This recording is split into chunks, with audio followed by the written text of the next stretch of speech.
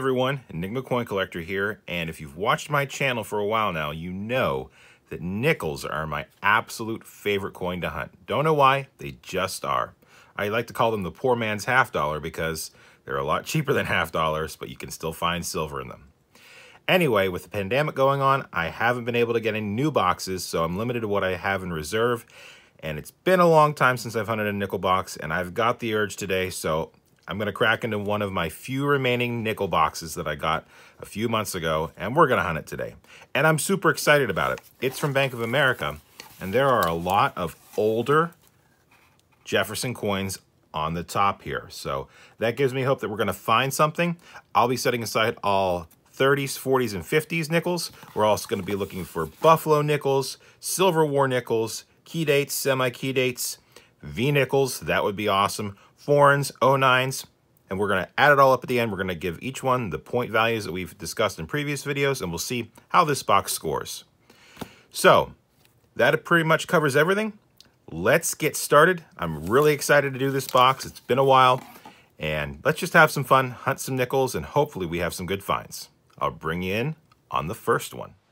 Well, I was getting a little nervous. We got to roll 8 without finding anything. But look what just popped out. That is a Buffalo nickel. That is nice. Really, really nice seeing that find early on. Decent detail. No mint mark.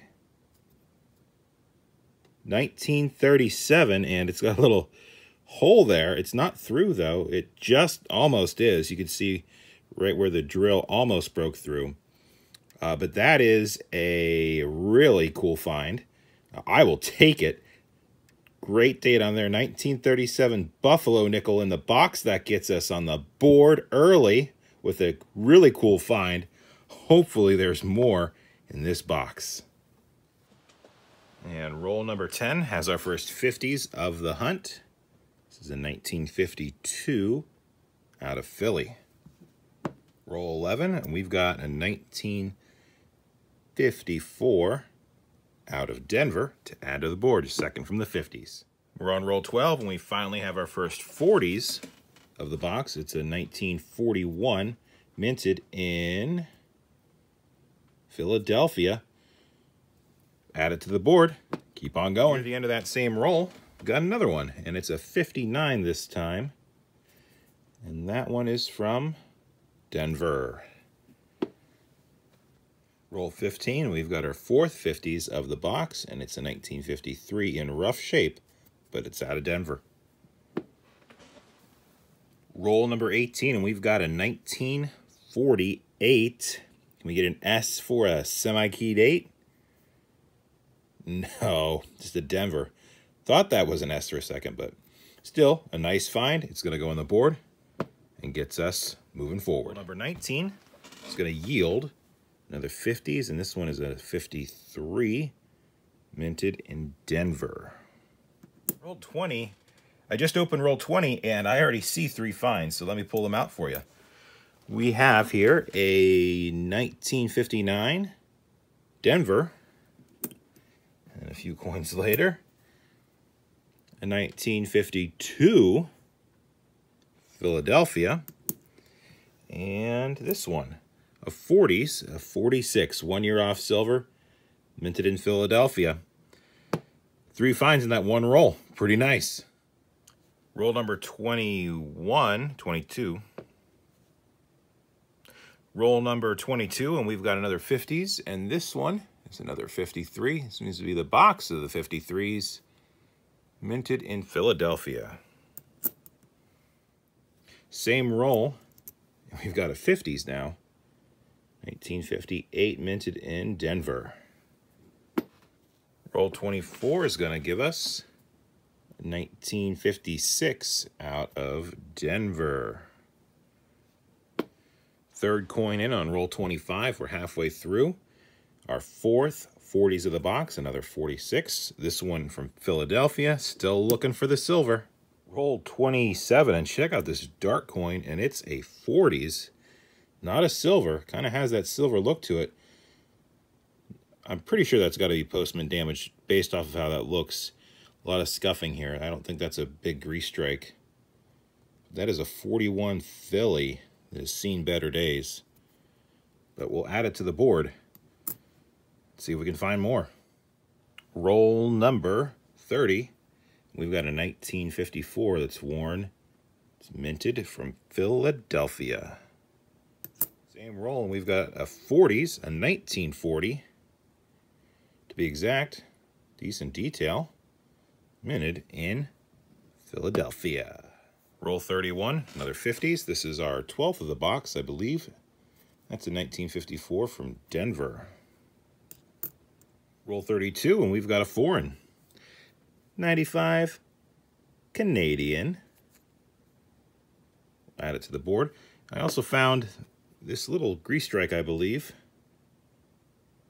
I might throw it back. Just thought it'd be cool. Nothing on this side. Definitely above and below the Monticello, you can see the grease striations.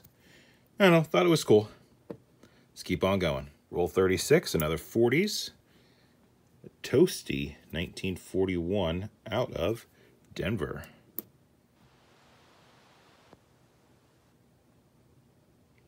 Okay.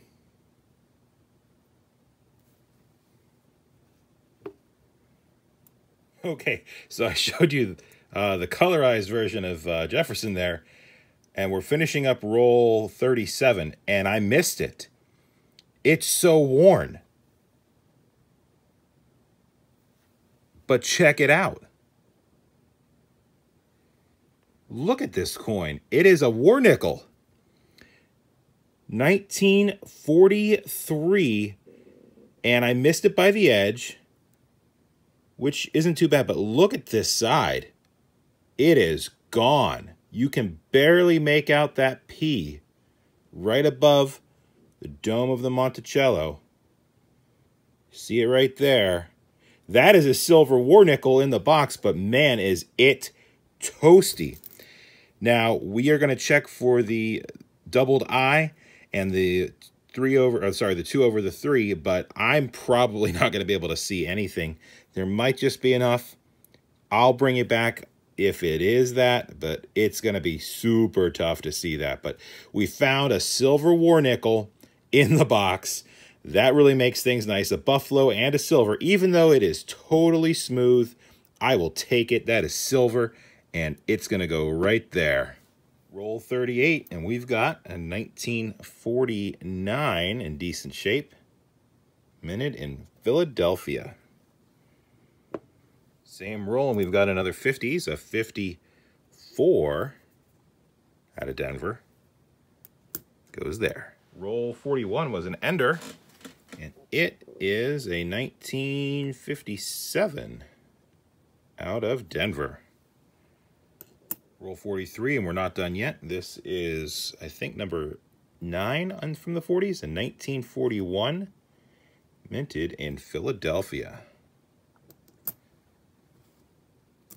Just open roll 44.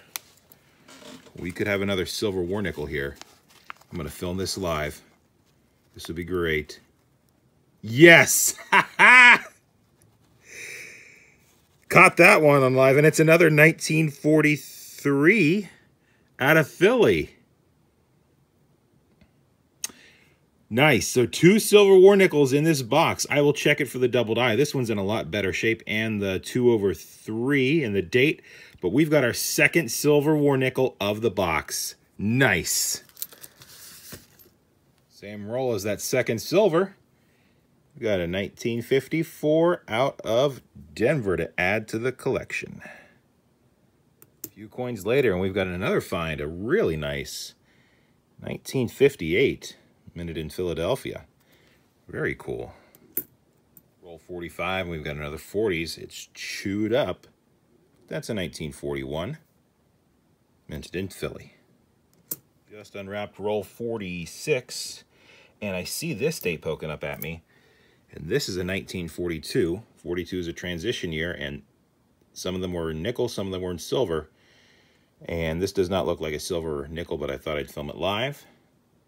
It's not. But it's a 42p non-silver war nickel, and that still counts as a find, and that goes on the board. We'll put these silver up here because they're a little bit more special. There we go. Same roll, another find, a 58. Minted in Denver. Same roll, and we have our first 30s Jefferson of the box. And this is a 39. Can we get a key date?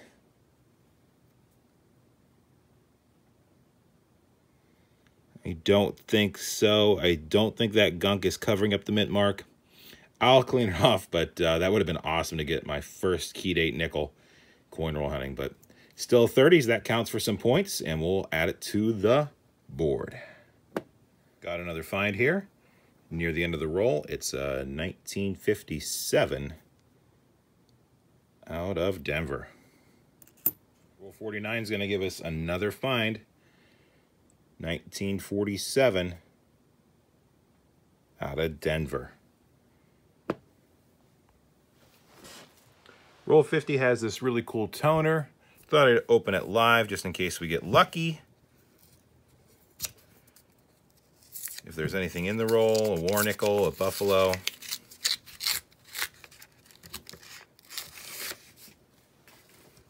Lay it out for you. Wow. Roll 50. Filmed it live. Wasn't a fluke. Buffalo. Boom. Glad I filmed that clip. Wow. No mint mark. No date. I do have a date. I will probably try to clean that up. If I can't get a good date on it, I will date it because I gotta know. Dateless buffalo nickels aren't worth much more than dated buffalo nickels if they're a good date anyway, and we couldn't sell it as a good date buffalo nickel because we don't know what it is. So I don't think there's much risk in doing it to this one, but wow, that was cool to see that. Looking up at us. Our second buffalo of the box. Let me just scoot through here real quick. And I don't see anything else. I will search through the rest of this and check out that buffalo nickel, and we might have to use some Nicodate, but caught it live. That is awesome. Nicodate has been applied and removed. We've got a date of 1924. Nice, a 20s nickel. No mint mark. Would have been a semi-key date if there was an S. Would have been nice. Don't have one of those, but just a 24p. Still a really awesome find. And you know what? That was an awesome box. Check out all these finds. 2 Silver Wars, 2 Buffaloes, and a bunch of 40s, 50s, and even a 30s Jefferson. You know, if I had a nickel for every 1964 that looked old, worn, and a potential 40s or 50s from this box, I'd probably have another half box to hunt. There were so many 60s that were fooling me thinking, here it is, another 50s or 40s down to the board. Wasn't it? So definitely an interesting box. I'm going to go ahead and plug this into the score sheet, and we'll see how the box scored, and I'll bring you in for the recap.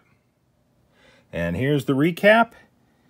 We had no V nickels, but 2 Buffaloes, 2 Silvers, 1 foreign, 1 from the 40s, 12 from the 40s, 18 from the 50s, for a total of 64.5 points, well above my average, and that's really good to see because that box was pretty cold in the beginning, and that actually is one of my better boxes, so really cool to see that. The finds of the box for sure are going to be these 2 Buffaloes. We had the 1924 and a 1937 from Philly, and then the 2 Silver War nickels. Both 43s, both from Philly. Really cool. Here's a recap of the other finds. You can take a look. The 30, the 40s, and the 50s. I did go through these and check them for all of the errors and varieties. Don't have any of them. I also found this decorated in 2012p. My first 2020 nickel found in the wild. That's cool.